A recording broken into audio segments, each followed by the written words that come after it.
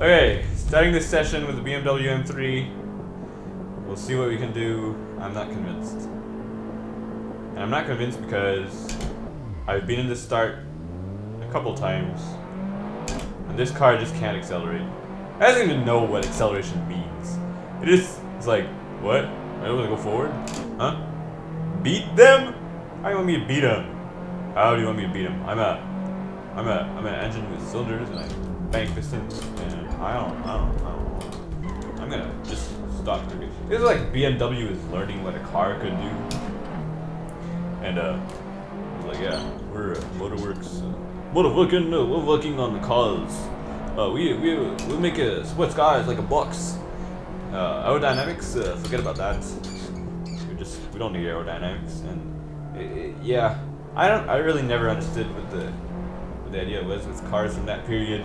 They look ugly as anything, and so I think what's making me struggle here is I just need to shift properly.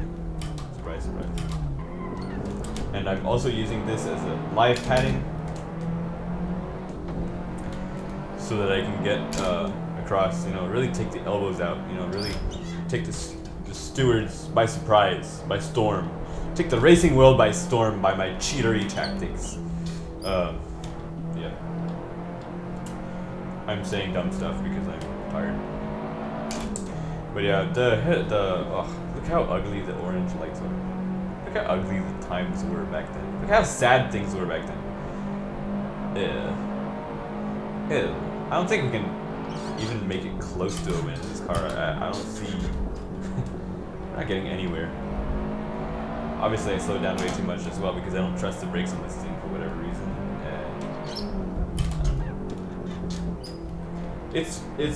I'll say, it's maneuverable, let's just say. It also looks hilariously tall. I have a thing against tall cars, and it seems like all the cars this day are big and tall. I don't like tall sports cars, it's ugly. This one is super ugly. Sorry if you like this car. I think it's ugly. I wouldn't even take the time to simulate it in the game. I'm kidding. I'm sure some people are looking at this car and thinking, what in the world does he have against that car? It reminds me of good souvenirs or something. But you'll see when I get to the Lotus. I'm like, oh, okay, that's a respectable car. Oh, that looks pretty. That's a pretty car. This one is. I just car by the looks, not by the engine. So, but this one neither has the looks nor the engine apparently because I can't get anywhere. So that's not helping me. Like if at least I could get somewhere with this car, it would gain my respect. But right now, So as you can see, I didn't even help it. I didn't even shift properly because I just dislike it that much. I don't even want it to succeed. It's a car that won't succeed in life. It's a car that fails. If you'll fail, and I'm gonna fail with you, better fail miserably. Said no one ever. I'm 7th out of 8th position, and the only reason why I could get ahead of the other car is that I'm also an old dingy car. So this isn't a wonderful race. At least I can brake. I guess the brakes take 2 seconds to heat up. Because, yeah, that's one thing. Depending on the brake compound, it'll heat up and get better with time. You just don't want to do, like I did on my car and overheat your, what's it called? Braking fluid. Otherwise, you get brakes that just go completely mush. And, that's a nice experience. You're on track and you have no brakes. It's happened to me. Was it scary? No, I can keep it. I got to the parking lot and I could hardly park. So just no brakes left. What happens is the brake fluid will boil. And see, that's an experience that you don't have in the simulator, but yeah. Brake fluid boils. When that happens, air pockets form inside the brake fluid. And when that happens, the brake fluid is compressible. And when that happens, your brake pedal goes to the floor. And when that happens, you're screwed. So, the other thing that changes is the brake pad. So when you change to racing brake pads, this is why they do laps around the track. It's not to look cool or anything, just because they want to warm up their brake pads and their tires.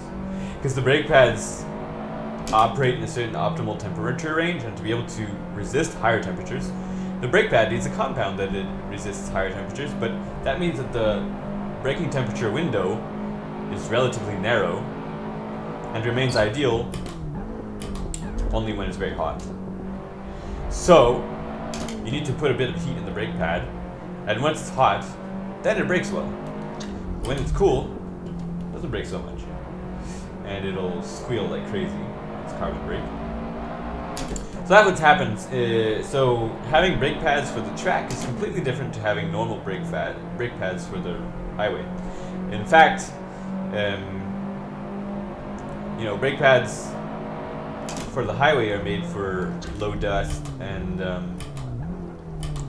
being able to brake. You know, you can leave in the morning, get on the highway, get in the entrance, and then get on the exit, brake, and you'll have a full brake response. Whereas if you go do that with the racing brake pads, you'll feel a bit of a difference, and it'll feel a bit mush the first few minutes. Or if you've been on the highway a long time without touching the brakes have cooled down, and they don't react the same way as when you have used them for a couple times. And they give off a ton of dust that bites into your paint eventually, so that's a nice thing. So yeah, having your car ready for the track is all those things to take into consideration.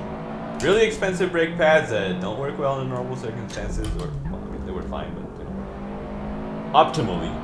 And same thing with race fluid, brake fluid. Brake fluid accumulates water with time because it's called hygroscopic. And because of that water absorption, water has a lower boiling point. Am I saying that correctly? Lower? Yeah, lower.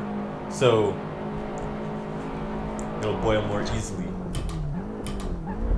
than the brake fluid. And that's not good, because that means that it'll boil more quickly and add some bubbles into your brake fluid more quickly. And that means that you're not going to brake, which means you're going to have a rough day at the end of the session. You know, the beginning of the session is fine, and as you do your 5th lap, you start noticing that you're not braking so well, and you're starting to depend on the engine braking. Okay, 7th place. That's the best we could do. Better luck next time.